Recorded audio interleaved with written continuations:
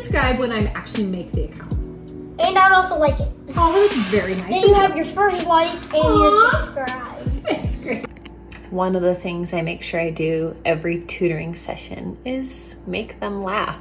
I feel like laughter removes barriers and makes your brain work better. So a lot of times we'll just be laughing about something so stupid, but it eases tension and they get to relax and just have fun and enjoy school. I think school should be fun and engaging. So it's always really exciting to play these games with them and see the joy it brings to their faces. That's just one of my favorite things about this job. Yeah, but we just don't do it. I don't know, dude. I didn't make up math. Look, L is the 3, so let's write the 3 right there. And then put your baby times. And then we're multiplying by the width, which is 2. So go ahead and put 2 over here. I don't know if we can find the arrow. You got it!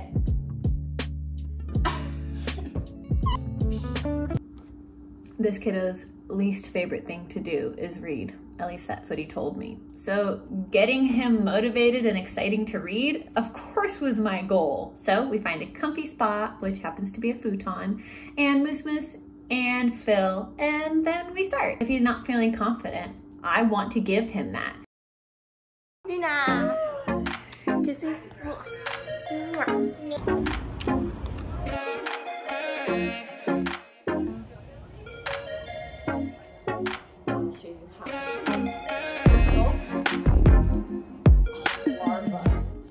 C and I got to play a matching game, and his dog, he just kept walking over the cards, and it was so funny because C was like, stop, stop.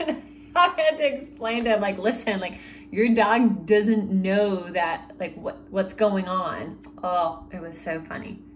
Welcome to tutoring in homes. You never know what's gonna happen. She's rolling all over. Yeah. Okay, 2 facts, go ahead.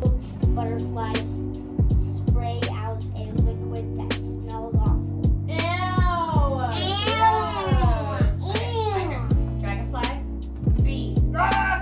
Right. Remember where they are.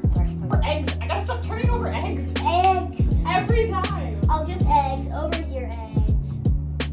Oh! Oh!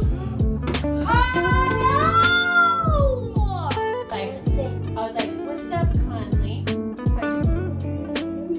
And I'm like, hello. I'm doing a worm. Hello.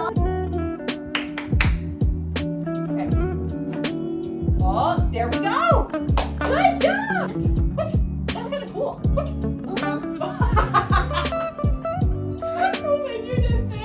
C and I made sure to practice sentence writing, so a noun, verb, and an adjective all had to be included in a sentence. And of course, we made sure there was a capital letter and a period, because they tend to forget that.